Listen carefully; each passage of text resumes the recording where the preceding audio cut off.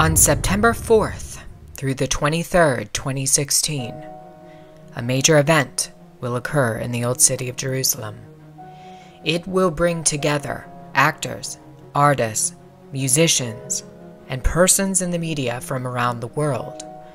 What on earth are they planning to do in Jerusalem? At an event that ends on September 23rd, leaders from Roman Catholic, Muslim, and Jewish communities will gather for one of the longest interfaith services in history, right there in the Old City of Jerusalem, right there where the Lord Jesus walked, right there where the temples once stood.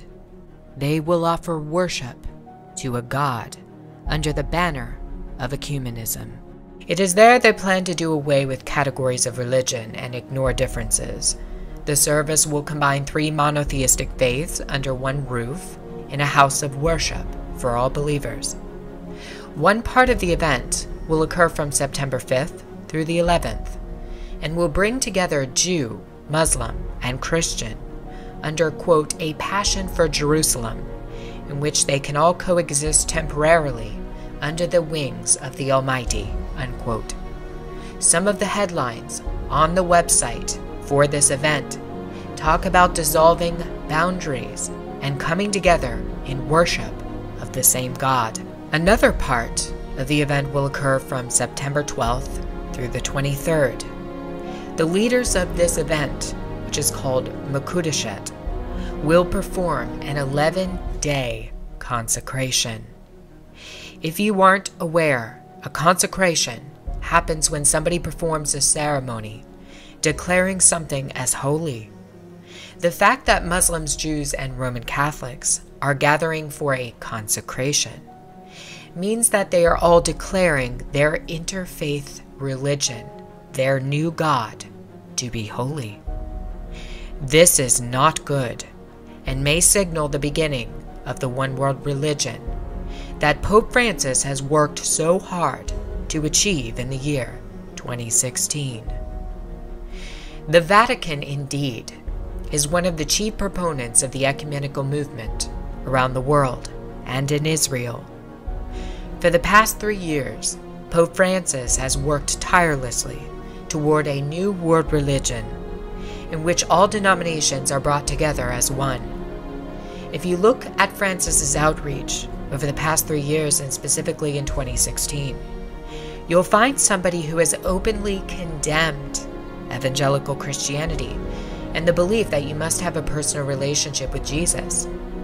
He has openly warned that this belief is dangerous. He has also equated the spread of the gospel under evangelical Christianity to jihadism. In the meantime, he has done quite a bit of outreach to every other religion in the entire world. Why is this happening? The extent of Francis's outreach to other denominations in 2016 alone has been mind-boggling. In February, Francis held an emergency meeting with Patriarch Kirill of Russia for the first time since the 1054 Schism. Kirill then went directly to Antarctica, where he performed a bizarre religious ceremony consecrating the land and water surrounding the continent. Francis has also done outreach to Patriarch Bartholomew of Turkey, in which both leaders voiced support for the migrant crisis and called for more migrants to enter Europe. In May, Francis met with Al-Azhar of Egypt, who is the head of Sunni Islam. In January, Francis became the 3rd pontiff ever to visit Rome's major synagogue. He has also hosted Jewish religious and political leaders at the Vatican. In June, Francis outreached to the Armenians. In July, Pope Francis visited Poland and told all of the young people in the audience to, quote, believe in a new humanity. In August, Pope Francis won a huge initiative with U.S. Lutherans A document called the Declaration of the Way was passed by a majority of 931 to 9. It recognizes that there is no longer church-dividing issues between Lutherans and Roman Catholics. This means that 3.7 million U.S. Lutherans are now absorbed into the New World Religion. Also in July, Francis was the driving force behind a ceremony in the United States called Together, organized to bring all Christians in front of a 6,660-inch obelisk, or the phallus of Osiris, for worship. One of the major symbols we saw at Together 2016 was the Ouroboros, which is the serpent eating its own tail. The earliest legend of the Ouroboros has to do with the coming of Osiris, the god of the underworld. The Ouroboros is a highly occult symbol signifying the end of an eon, or the end of time. In occultism, the end of one eon usually results in a reset, brought about by some cataclysmic event.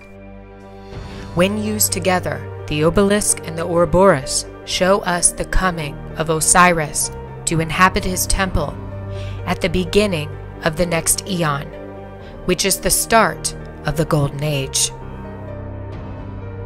The fact that this symbol was put on display throughout Francis's Together 2016 event is very demonic. What is Francis doing, and why is he doing it? The answer is that he's merely carrying out a role, playing his part in the creation of a new world religion. In previous videos, I have discussed a book written in 1908 by a man who was ill for much of his life. He writes about how a character named Father Francis defects from Roman Catholicism to follow the Antichrist. In this book, Father Francis would become the leading proponent of the New World Religion and worship of the Antichrist. Just recently, Francis has used death of one of his priests in France and an assault on another priest in Belgium to invite Muslims into Christian cathedrals and churches for worship. For the past month, throughout Europe, since the attacks on the Catholic clergy, there has been a major drive by Francis to bring together Muslim and Christian, and his efforts are working. He isn't attempting to evangelize these Muslims and to convert them. Instead, he is allowing them to bring worship of Allah into the churches in Europe. It has been prophesied that a religion of the New World Order would be established. It would dissolve boundaries between faiths. All would come together, united, in worship of the false light. There are Luciferians in history who predicted that Christianity and all religions would eventually collapse, making way for the religion of pure Luciferianism.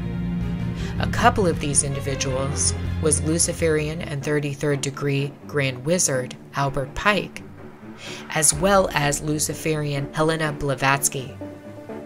She viewed Christianity as a major challenge to the agenda of unveiling a new world religion. Christianity, in her opinion, would have to be done away with in order to unveil the new religion. We also have warnings from a former Jesuit who was murdered in 1999 that a one-world religion was in the making. It was an ecumenical religion that was being set up for all to follow.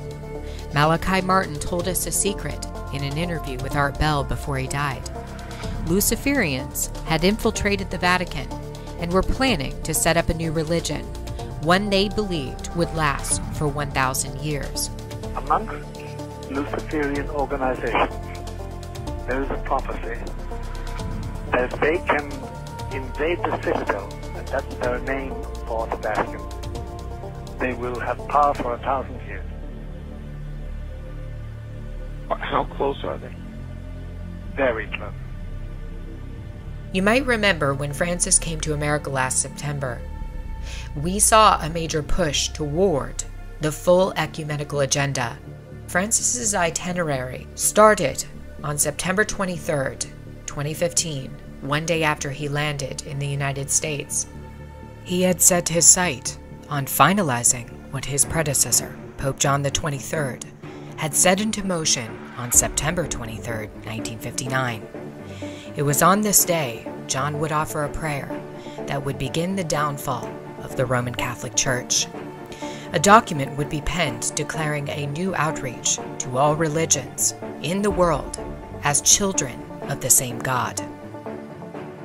Without a doubt, Vatican II is remembered as Catholicism's greatest push toward the new world religion. Vatican II would change everything about the actions of all future popes. It was now about piecing together a new religion, one that would be ready, waiting for the coming of the capstone. Pope Francis is truly preparing that new faith right now for all in the world to become a part of.